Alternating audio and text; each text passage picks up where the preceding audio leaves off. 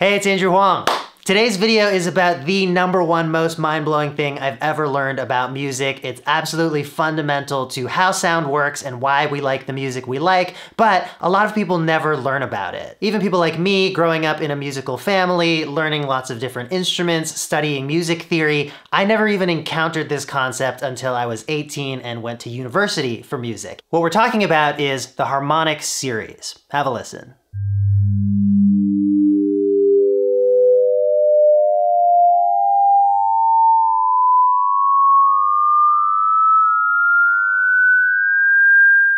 The pitches in this series occur in nature, they're completely consistent, and they're quietly audible almost anytime you hear a musical note. So every note is actually a whole bunch of tiny notes put together, with one exception that we'll also take a look at. I guess it's really notable.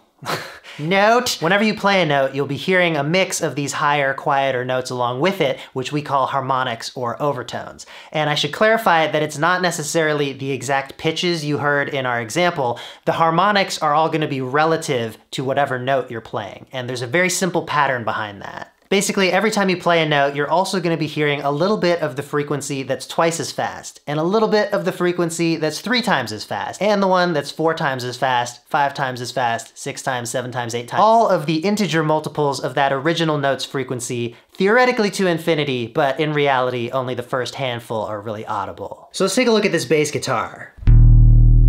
The whole length of this string is vibrating, and that's what determines what note we hear, but it's also simultaneously vibrating in other modes. Here's a little diagram to illustrate. So you've got the main loudest note that you hear, the fundamental, and that is vibrating the whole length of the string. So if you picture this string wobbling back and forth, that wave is traveling all the way down the length of the string and all the way back. What we're also hearing, quieter, is the integer multiples of that wave. So we're hearing the wave that's twice as fast, and we're hearing the wave that's 3 times as fast, and so on. The same kind of thing happens in wind instruments where it's a certain length column of air that's resonating.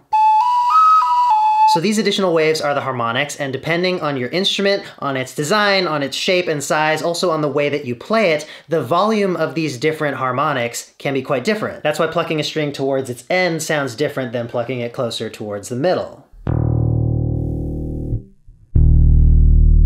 By plucking it in different places, the additional modes of vibration, the harmonics, may be strengthened or weakened. That's also why 2 different instruments playing the exact same note can sound completely different. The main note that they're playing, the lowest one, the fundamental, is actually completely identical, and it's just the mixture of harmonics that give each instrument its own unique character. So for example, check this out, I've got a clarinet and a guitar both playing an F here. Very easy to tell which is which, even though they're playing these tiny little notes. Let's check them out in a spectrum analyzer. Firstly, I hope you're noticing all the harmonics showing up. There are all these distinct points above the main note.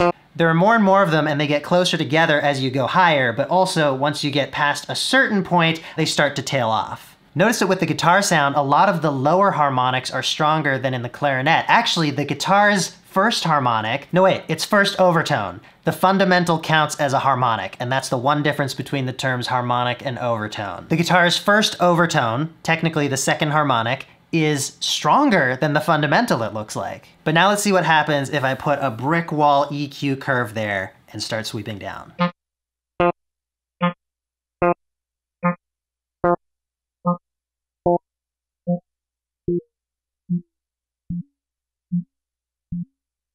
Now both of them sound basically identical. We're just hearing that pure fundamental F tone. If your mind isn't blown yet, I don't know what to tell you. You're difficult to impress, or you already knew about this, and why are you watching? Now here's an interesting thing. Overtones don't have their own overtones. Unlike the fundamental, they are pure tones without their own harmonic series. They'll sound kind of like our guitar and clarinet did when we filtered all of the harmonics away down to just the fundamental. It's a very simple, dull, plain tone. A tone that has no harmonics is a sine wave. Therefore, all harmonics are sine waves. Now what the f is a sine wave? A sine wave is the purest tone possible. It truly is just a single pitch. It's one perfect wave visualized amazingly in this video about Fourier analysis by SmarterEveryDay. If we were to turn this circle on and watch it go up and down and up and down and trace that motion out, you get what's called a sine wave. Fascinating video. I highly recommend it if you want to understand more about waveforms and how they interact. So if we have a musical note and we strip away all the overtones and are just left with the fundamental, that is a sine wave. We've also learned that overtones don't have overtones themselves because they're all also sine waves. So that means that any consistent pitch played on any instrument can be recreated just with the right combination of sine waves. Once again, let's quickly hop back into Ableton here. I've got the operator synth open, which is an FM synth, but it also lets you do what's called additive synthesis, which is adding sine waves together. So let's play a C, and it's just gonna do a sine wave here. Now what operator lets you do here in this kind of graph looking area is add individually any of the first 64 harmonics. So I'm gonna hold down this note and then I'll add the first few overtones and you can hear what that sounds like.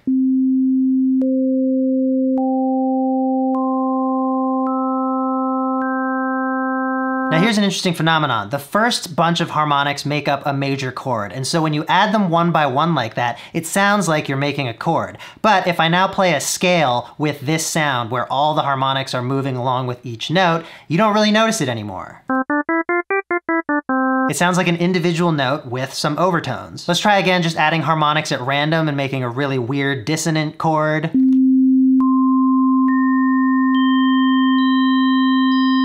Like, that doesn't seem to sound good when you're just listening to the sine waves individually being added on. But if you, again, play a melody with it, it just sounds like a synth with a particular timbre. So using different combinations of harmonics is one way that, through synthesis, we can approximate real-world instruments. That's like kind of trumpety, obviously would need a bit more work, but you can hear the beginnings of that. What if we have very few lower harmonics and then add a bunch of higher ones? Get a really buzzy sound. Do some other stuff at random.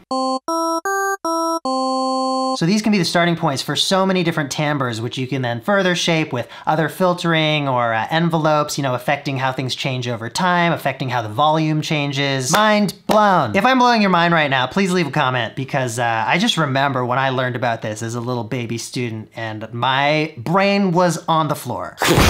There are of course plenty of things that don't vibrate at a consistent pitch. So the sounds that they make don't invoke the harmonic series. And with any real-world object, there will be imperfections that may contaminate the harmonic series. So for instance, that's why old guitar strings sound worse than new ones. When they're worn or damaged in different places, it means the string can't vibrate perfectly symmetrically, and so instead of getting the pure harmonic series, the sound will be a little bit noisier.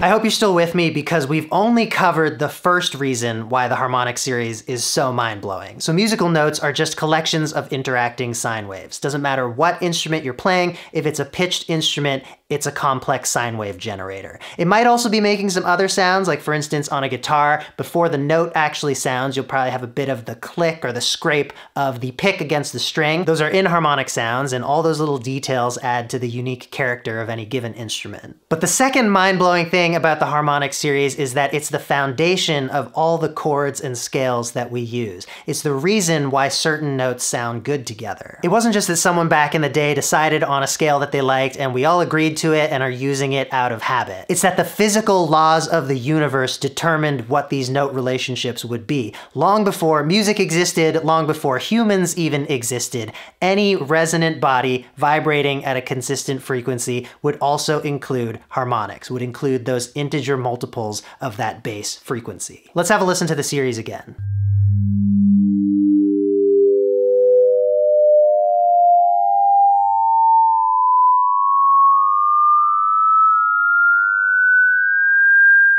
As you can hear and see in this notation, the pitches of the harmonic series correspond with the notes and intervals used in the vast majority of music.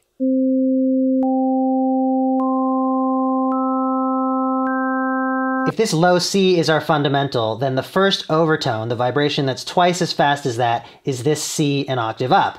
And then the vibration that's 3 times as fast as that is the G above that. 4 times faster is another C, 5 times faster is an E, and so on. So first we're going up by an octave, and then from that note we're going up by a 5th, from there up by a 4th, then a major third, a minor third, another minor third, and then switching clefs here, we go up a major second, major second, major second. So for instance, if we play a C, look at how many C overtones we have.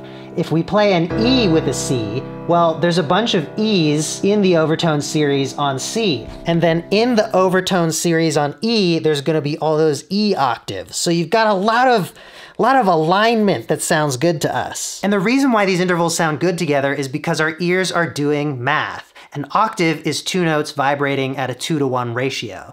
The next simplest whole number ratio is a perfect fifth, 3-to-2. A perfect fourth is a 4-to-3 ratio. Notes sound consonant. They sound nicely harmonized to us when the math is the easiest. Not only that, but when 2 notes related by this series are played together, they will share a lot of overlapping overtones. Now there is just one little wrench to throw in the equation. Let's get this diagram back up. Do you see these numbers across the top? Those represent how many cents sharp or flat the notes underneath them are compared to equal temperament. That's why some of the notes were colored. The bluer they are, the flatter they are, the redder they are, the sharper they are. Now let me be clear, harmonics occur naturally and they sound like that example we've been playing throughout this video. What this diagram is showing is notes that are slightly out of tune compared to a human-made tuning system called equal temperament. What we found is that if we transposed the most audible harmonics, the first 30 or so overtones, into one octave, they would correspond pretty closely to 12 equally spaced divisions of that octave. Closely, but not perfectly. When you tune everything to 12 perfect divisions of an octave, that's equal temperament, and it's what most of the music you hear nowadays will be tuned to. The reason for this is consistency. With overtones, every note that isn't an octave of the fundamental is slightly out of tune compared to its equal temperament counterpart. That means that once you start making even slightly complex music, if you're tuned to the perfect ratios of the harmonic series, then some of your intervals will be out of tune with each other. For instance, let's look at the first major thirds that occur in the harmonic series on C. We have a C to an E here, so the 4th and 5th harmonics, a 5-to-4 ratio. The C is perfectly in tune because it's an octave of the fundamental. The E, though, is 14 cents flat compared to what it would be in equal temperament. Let's have a listen to the subtle difference between these two thirds.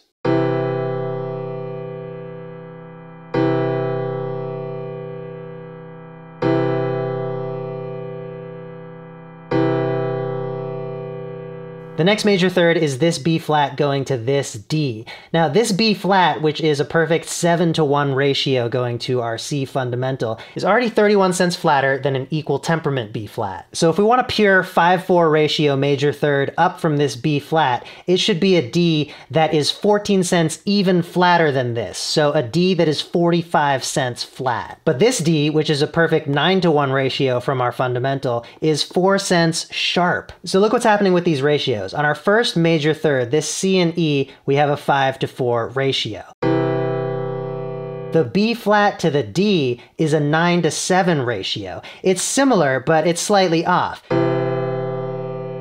If it were 10-to-8, of course, it would be perfect because that's an exact doubling of 5-to-4. And as you can see here on our 8th and 10th harmonics, we again have that C and E. So if you were writing a piece that went from a C major chord to a B flat major chord, you would have 2 different sounding major thirds there. You'd also have a completely different interval moving the whole tone from the B flat to the C, where the first note is 31 cents flat, than you would moving from the C to the D, also a whole tone, but the second note is 4 cents sharp. Equal temperament divides the octave equally so that every whole tone is the same as every other whole tone. Any given major third is the same spacing as any other major third. It's a tuning system of compromise so that every possible interval or chord change in any key sounds equally in tune, or depending on how you want to look at it, equally out of tune. And now that I've made this video, I realize why so many music programs probably skip over it, because it just opens so many cans of worms. Now I feel like I gotta explain how much we're culturally trained to hear equal temperament, how live musicians often naturally make adjustments to get certain notes closer to just intonation. It's the reason why very professional, highly trained choirs will still sometimes end up a little sharper or flatter than where they started. It's why tuning a guitar's B string is so annoying. That major third, man. You should definitely look more into all this if it's piqued your interest, but at any rate, I hope now you know, if you didn't already, why music is the way that it is. Love to hear your comments. Subscribe and turn on notifications to keep up with my music content,